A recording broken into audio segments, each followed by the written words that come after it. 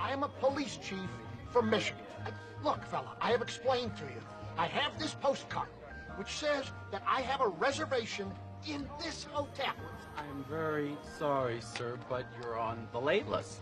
And so your reservation has been transferred to the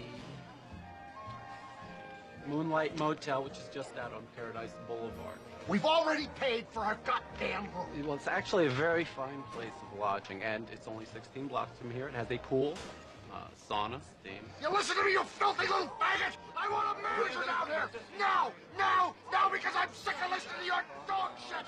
People come here to be entertained. Very sorry, sir. Get off of me! Get away from me! Can I call you a cab? Sure, and I'll call you a cocksucker. Of course. I could hear what the clerk was really saying. Listen, you fuzzy little shithead! I've been fucked around in my time by a fairly good cross-section of mean-tempered, rule-crazy cops. And now, it's my turn. So fuck you, officer. I'm in charge. Hey, listen, I really hate to interrupt, but I wonder if I could just slide on through and get out of your way. My name is Duke. Raoul Duke. I think my attorney made the reservations. Duke Raoul. Certainly, sir. Perfect. My bags are out there in that white Cadillac convertible there. Good. Okay. Yeah, maybe somebody could bring it to the room for me. Oh, yeah.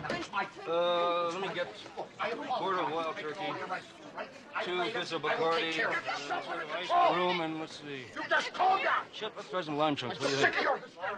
I say okay. Now, you don't worry about a thing. Calm down. You don't hesitate to call me, Sven. All right, Sven. Thank you very much. I know. It's hideous. You're gonna be fine, though. You're doing well.